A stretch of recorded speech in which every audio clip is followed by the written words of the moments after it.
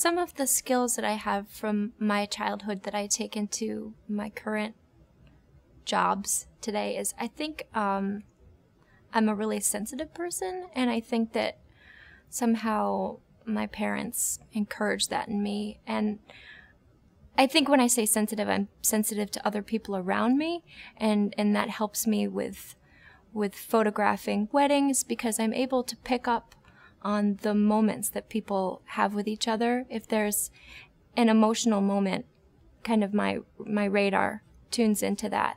And I also think, because I'm sensitive, when I'm off on photo shoots for the magazine, I think that I'm able to tell when someone's feeling comfortable or not comfortable, and kind of the steps that you can do to make people feel better. And I think that photography is all about bringing out those emotions in people to get good images.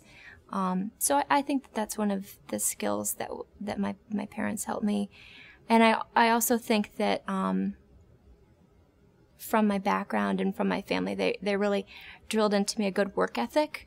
You know, always show up, always be on time, go to all your classes. And so, like, even to this day, I work hard, and I think if you have that good work ethic and you're a nice person, I think things happen for you.